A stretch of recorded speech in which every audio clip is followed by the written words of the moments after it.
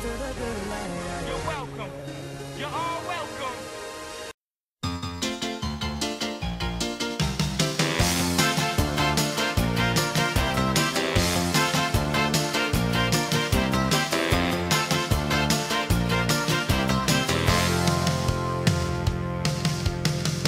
Ja, jag vet att klockan är 2, det är sent för en söndag kväll. Men ingenting kan få mig härifrån.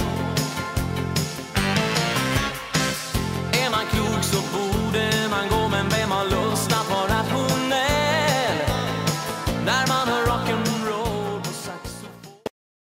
This week I'm talking about the 7 deadly sins. Now basically this is a bunch of rules that were invented about 1,000 years ago by a pope, and they were designed to make people live better, so you didn't harsh up your neighbour and all that kind of thing. So I'm going to go through each one of them one by one and try and make them a little bit easier for you to understand and see how they might be relevant in your life.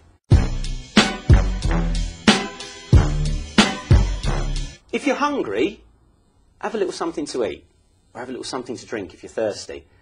But like, the human body is supposed to be like that. If it's like that, there's something going wrong. It's like, it's too much. It's too much. There's only so much chicken you can eat that you need to eat in a day. You see a lot of these people, it's like, oh, I'll get up and I'll eat 8 chickens. That's weird. That's wrong. You don't have to eat 8 chickens. Just calm it down. That's what I'm trying to say.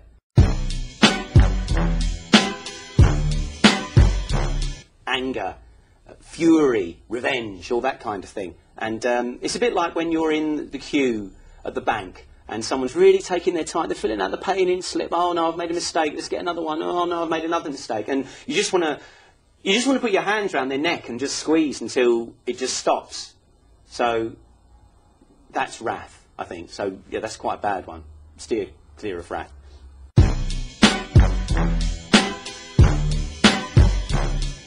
I want what you've got. So say, for example, you've got a really nice bike or something, and I think, oh, that's really nice. It's not about aspiration. It's not about me saying, oh, I'm going to save up and I'm going to get a bike like that of my own. It's like, I want that bike. When I was at school, there was a boy, he was called Edward, and he used to come in every day, and every day for his lunch he'd have an eclair. Now, I wanted it, and I didn't have it.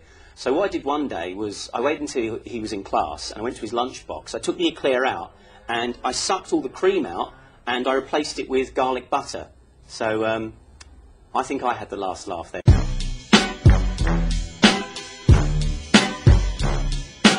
Lust is a real favourite one of people because, you know, they get horny and that. And, well, basically, porn, to be honest. You look at someone and you just want to, well, basically just nonce them up.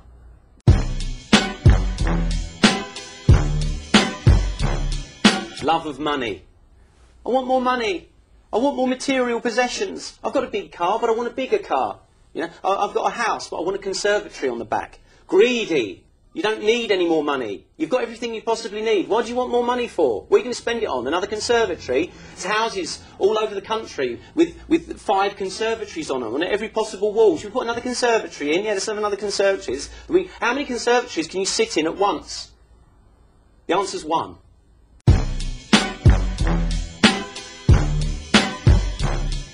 Laziness. Get out of bed in the mornings. Get up. Use what you've got. Use it to make the world a better place. Don't just lie there. Don't just... The bad thing is when you turn on daytime TV. Because it goes. The day just goes like that. You know, 1 minute you're watching Cash in the Attic. Next minute it's Deal or No Deal. And then that's it. That's the demarcation line. Once you get Deal or No Deal, that's it. The day's gone. You've wasted it. Lazy bastard.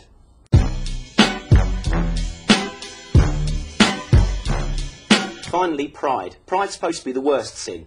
A lot of people get confused because they think, oh, there's nothing wrong with being proud of your appearance or proud of your family or proud of your football team or whatever. But, I mean, I think, you know, we're talking about arrogance here, aren't we?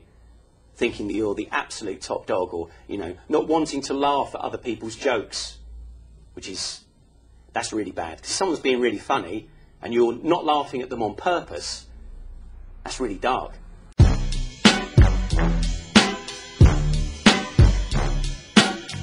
So anyway, I hope that's made things a lot easier for you to understand, and I look forward to the next time that our paths meet, and hopefully you will have cleaned your life up by then.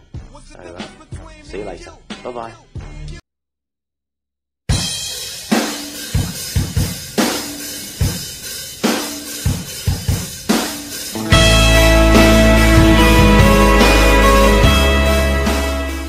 It listens for the tiny sounds of its prey moving about below, but must take great care not to scare them away.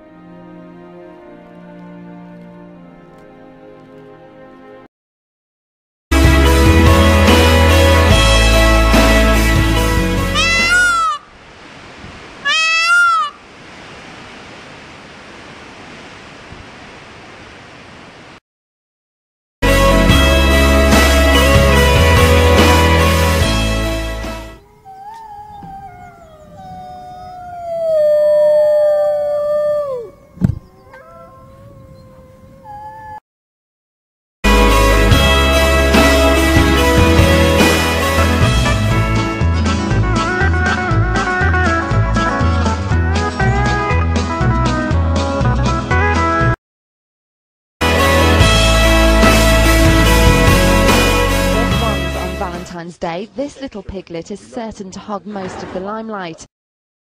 In my place, well,